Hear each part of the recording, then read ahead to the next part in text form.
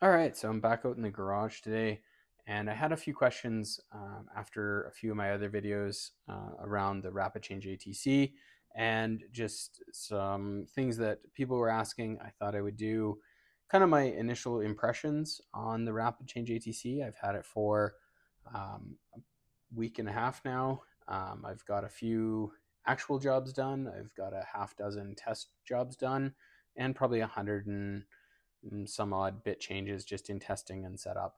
And I've had to set it up twice now. I'll talk about that in a minute. So I feel that I can give some initial impressions and, like I said, answer some of the questions that people had. So one of the questions that I see come up quite often, both in my videos, I was asked at least 2 or 3 times, and on the forum and stuff, is just around cross threading. So one of the things that the guys over at Rapidchange have done a good job of is maybe not getting the message out there, but they've definitely done a good job of testing, is making sure that the system doesn't cross thread. And because everything is, when you try to hand tighten a nut, sometimes you can get it on there funny, but we're just humans. We do things, weird with our hands. And I'm sure to a point, if you installed your Rapidchange ATC cockeyed, like if it was twisted or cammed out, you could probably cause yourself some grief. But as long as everything is relatively straight, and I say relatively because there's a big spring in here, when the spindle comes down to engage the nut, if you're off by a little bit, the nut is able to, let me just zoom in a little bit here.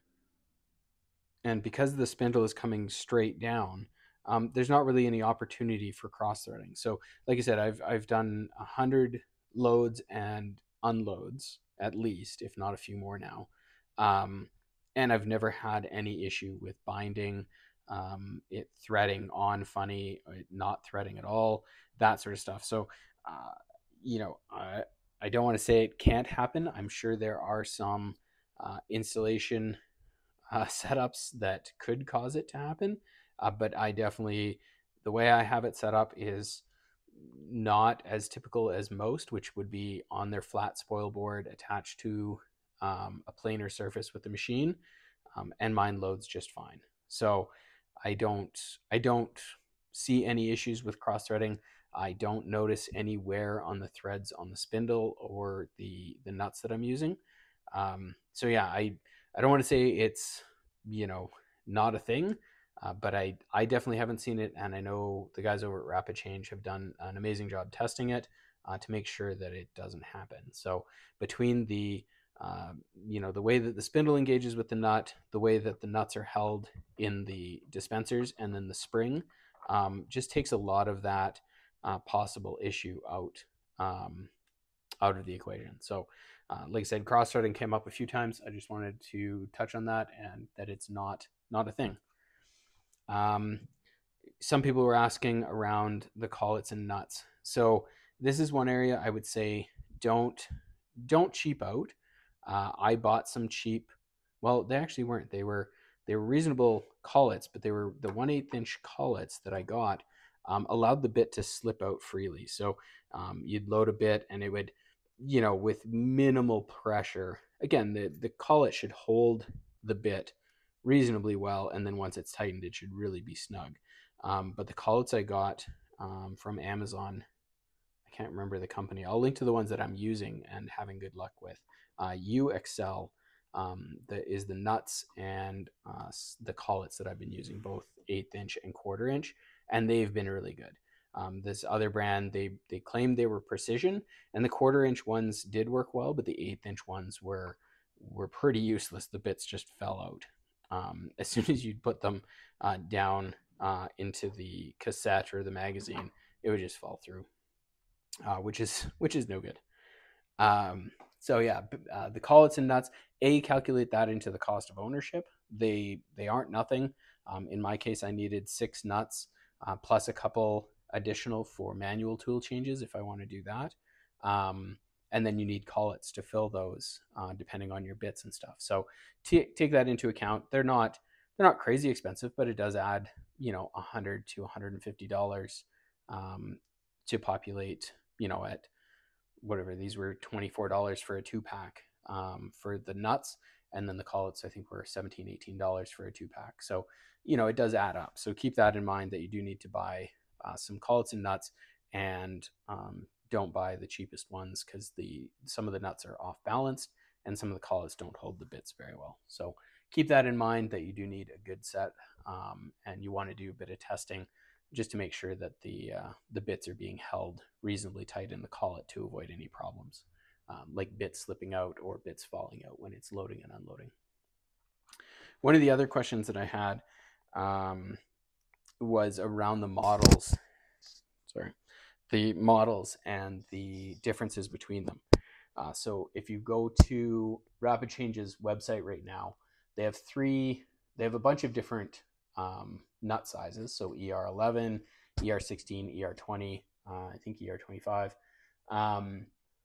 So that's one of the things you have to pick, and that's dependent on your spindle. So obviously, whatever spindle you have, make sure you pick the appropriate magazine for that.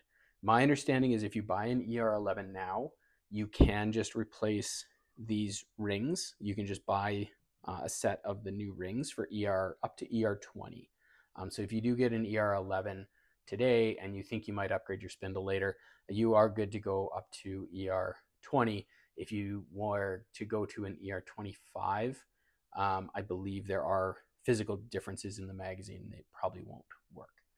But rest assured that if you have a ER11 today, you do have a bit of an upgrade path. So that's kind of nice. The 3 models that they have then on the website is the basic, the pro, and the premium. And then you have the optional tool setter. So mine is ER11 Pro with the tool setter add-on. So this is another $50 on top of the base price. So the tool setter is a nice little add-on that basically replaces my previously homemade printer clicky switch touch probe. So this is now my TLS sensor. So this is what I use now for that part, for measuring tool length. So the tool setter you can add to I believe any of them, including the basic. Basic, I'm not sure about. I shouldn't speak to that. I'm not sure on the basic if you can do that. But on the Pro, you can add the tool setter, and on the Premium, you can add the tool setter. The biggest difference between the Pro and the Premium is the dust hood. So you have a brake beam sensor here to test if the nut is unloaded and loaded properly, which is awesome. But what you don't have is the dust hood that auto opens. So in my case, I have to manage the dust. I have to, be aware that the magazine, if it's dirty or whatever, clean it up, try to prevent dust from getting in there. My goal is to have a dust shoe that works with the system. I don't quite have it sorted out yet what I'm going to do, but that's my ultimate goal, is to just have a dust boot that works with the system so I don't have to worry about the dust hood. So that's the biggest difference between the Pro and the Premium, is just that dust hood. The Pro includes the brake beam sensor. So like I said, the brake beam sensor is here, basically shoots a beam between here and here to check if the spindle has unloaded the nut properly and spun the nut on properly. So after a unload and reload, make sure that that's done. On the basic, it's as it sounds. It's basic. It doesn't have the brake beam sensor, doesn't have a lot of smarts. It's just the magazine and access to the macros to set it up. So my understanding from Don is basically the macros won't allow you to automate that tool change without going in and mucking with them. So if you had a basic and you loaded tool 1, it's going to come up and there's going to be a resume message on the screen and have you confirm that the bit loaded and that they can resume.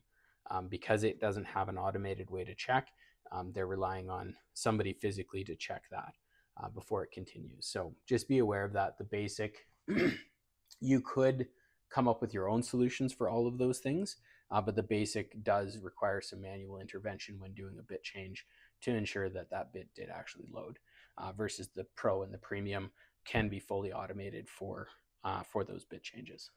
So, and then lastly is the location on the machine.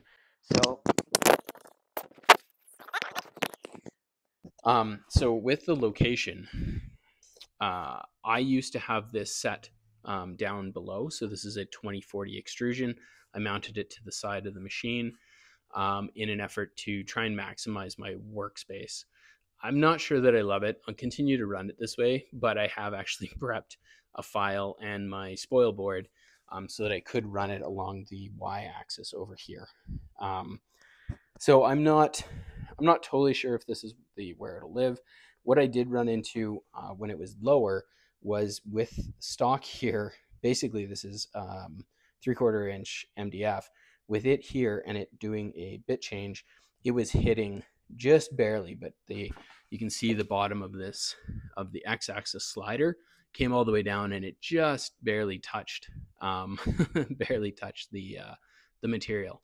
So this is only 3/4 inch material. Obviously, if I had taller material or stock, I would have a problem. So I moved it up a little bit. So again, I just moved it up basically 20 millimeters. Gives me that extra bit of clearance. But those are some of the things to think about when you're setting your Rapidchange ATC up, is just how you load stock, how you load jobs on your machine, and where it's gonna be out of the way the most. So like I said, I kind of thought that having it low down out of the way on the machine was going to be good. Two things I found: one, the Z slider would hit the stock, and two, it just completely would fill up with dust and debris. Some of that's because I don't have a dust shoe on right now, but some of it's just the nature of it. You're never going to collect all the dust, and with it really low like that, the dust can kind of just fall into it. So with it raised up a bit, the dust doesn't have as easy a time getting in there. And like I said, hopefully I'll have a dust boot solution here soon. Yeah, so overall, I am really happy with the Rapidchange ATC. I've used it, like I said, on a few different jobs now, and I find it makes life pretty easy once you get your software and your machine all working properly.